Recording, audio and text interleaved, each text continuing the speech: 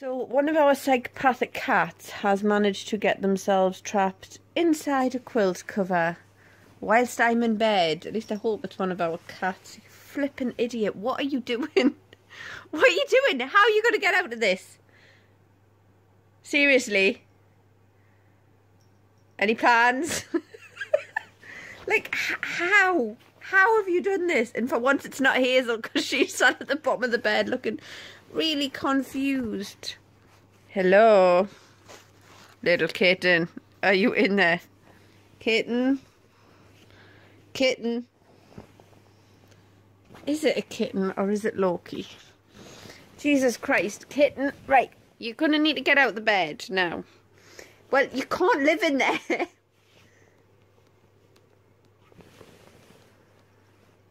Like, seriously, you need to come out. Hazel, watch the other way. Right, seriously, where are you? Right, look, the bottom of the quilt is this way. Look, this way. This way. Yeah, look, dipshit, this way. Get out. Thank you. Hello. Hi. We're at the climbing centre and we've decided we can't climb. No, not at all. We decided to come with the guys for the first time ever, and it's a competition day. We were like, we might get some points. Give it a go. Why not?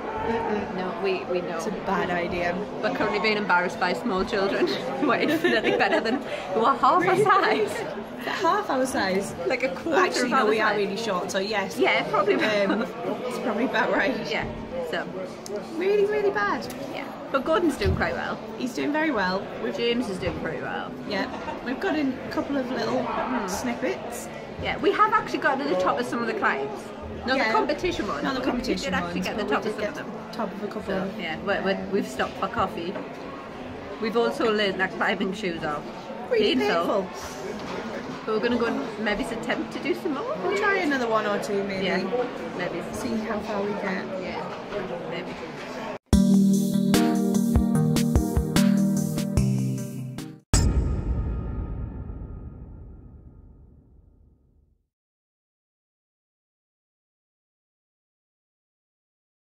Hey, it's Monday morning. It's raining lots. Mini Castle. About to go into the RVI for my first appointment with the surgeon who will be doing my mastectomy and reconstruction. So yeah, I'm not entirely sure what to expect. I am aware kind of the surgeon because he's the same surgeon who's worked with my mum. He's said to be very straightforward, but very good. So that sounds good. I don't kind of want someone who's gonna, like, you know, treat you with cotton wool. It's kind of a case of just tell me what's gonna happen. I need to know. So that's quite good. But yeah, this is really where we found out if the date flap reconstruction I want's even a possibility. You know, he could look and go, no, we can't do this here. Let's start planning for implant. If he says yes, date flap may be a possibility, we've still got to go through all the scans and things. So yeah, this is kind of I've already sort of met the nurse, and who's lovely. I've met Claire, and done the first support group meeting, which is great. But this is kind of the first time really sort of meeting with the surgeon to say what his opinion is, because he's the guy who's got to make all of the calls. And although yes, obviously I do get some saying it, you're a bit of an idiot if you ignore your surgeon, because he knows what the heck he's doing. And I've seen his work at the support group and he's really good, and he has a great reputation. So yeah, let's just see what he says and kind of hope for the best. Hello. So I didn't record when I got out of my hospital appointment yesterday, but just to let you all know what's happening, my consultant surgeon, Mr. Collis, is exactly as he was described to me, but he's great. No, so basically the outcome of that appointment is I have lots of options basically for reconstruction. I still want to go ahead with date flap, so that's the route we're going to go down initially. And I'm currently waiting an appointment for a CT scan to see if I have the right blood vessels in my stomach to do that. Yeah, and that's where that is.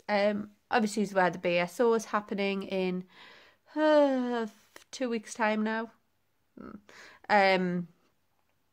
So that's all on track there. So everything went really well. I found out one of my boobs is an inch bigger than the other. Like, what the is that about? Or an inch longer? Or they're just an inch odd, I think. They don't look an inch odd, but apparently who cares? They're coming off anyway. They're being replaced. It's fine. So yeah, so that happened. Today, I think I'm going to venture into Alnwick.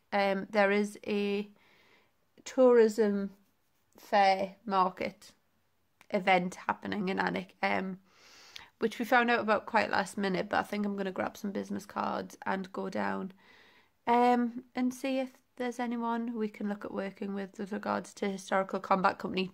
That said, the calendar's pretty busy this year anyway, but we can always do more work.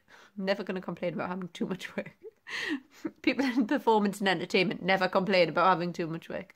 So yeah, I think I'm going to go down there and have a look at that.